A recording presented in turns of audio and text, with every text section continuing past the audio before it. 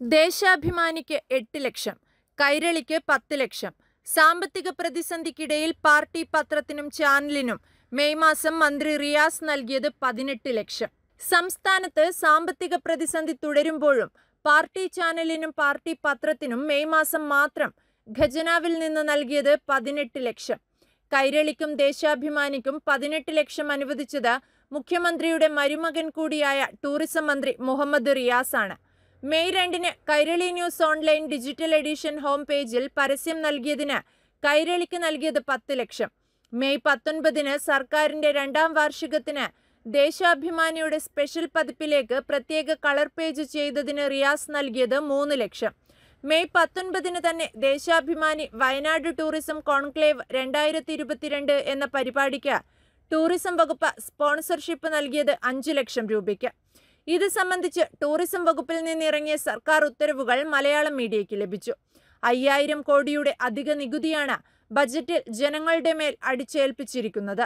നികുതി ഭീകരത കൊണ്ട് ജനങ്ങൾ ജീവിക്കാൻ ബുദ്ധിമുട്ടുമ്പോഴാണ് കൈരളിക്കും ദേശാഭിമാനിക്കും 18 ലക്ഷം നൽകിയത് എന്നതാണ് വിരോധാഭാസം.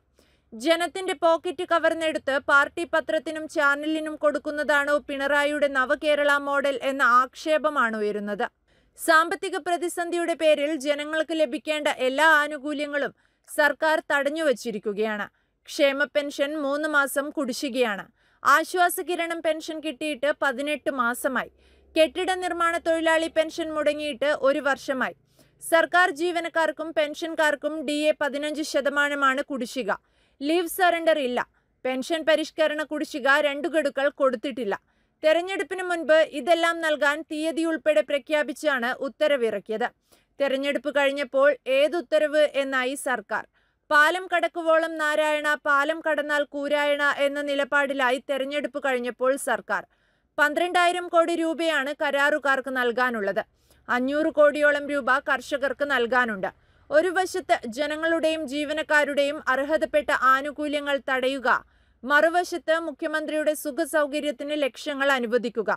ഈ മാസം തന്നെയാണ് 3.84 ലക്ഷം രൂപ മുഖ്യമന്ത്രിയുടെ നീന്തൽക്കുളത്തിന് മന്ത്രി റിയാസ് അനുവദിച്ചത്.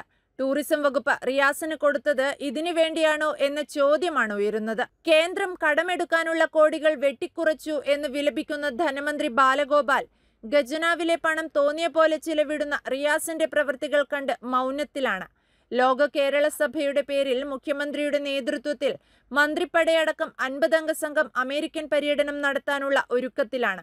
അതിനുശേഷം ക്യൂബ സന്ദർശനവുമുണ്ട്. 10 കോടിയാണ് യാത്രയുടെ ചിലവ്. ഈ യാത്ര കൊണ്ട് ജനങ്ങൾക്ക് എന്തെങ്കിലും പ്രയോജനമുണ്ടോ എന്ന് ചോദിച്ചാൽ യാതൊരു മറുപടിയുമില്ല. വിദേശയാത്രകൾ മോശം കാര്യമല്ല. വിദേശയാത്രകൾ നടത്തുന്നത് ആദ്യമായിട്ടല്ല. ലോകം എന്തെന്ന് നേരിട്ട് മനസ്സിലാക്കുക എന്നത് പ്രധാനമാണ്. ഇതാണ് മുഖ്യമന്ത്രിയുടെയും മന്ത്രിമാരുടെയും വിദേശയാത്രയെക്കുറിച്ച് മന്ത്രി റിയാസിന്റെ ഈ മാസത്തെ ക്യാപ്സ്യൂൾ. ജപ്തി നോട്ടീസുകൾ കേരളത്തിലെ ജനങ്ങളുടെ വീടുകളിലേക്ക് പ്രവഹിക്കുകയാണ്. Current charge, water charge, bus charge എല്ലാം വർദ്ധിപ്പിച്ചു. ഒരു വശത്ത് ജനങ്ങളെ ദ്രോഹിക്കുന്നതിൽ ഗവേഷണം നടത്തുക, മറുവശത്ത് പാർട്ടി ചാനലിനും പത്രത്തിനും ലക്ഷങ്ങൾ അനുവദിക്കുക. വയനാട് കോൺക്ലേവിന് ദേശാഭിമാനിക്ക് 5 ലക്ഷം കൊടുക്കുമ്പോഴാണ് കടബാധ്യത മൂലം വയനാട്ടിൽ ഒരു കർഷകൻ ഇന്നലെ ആത്മഹത്യ ചെയ്തത്.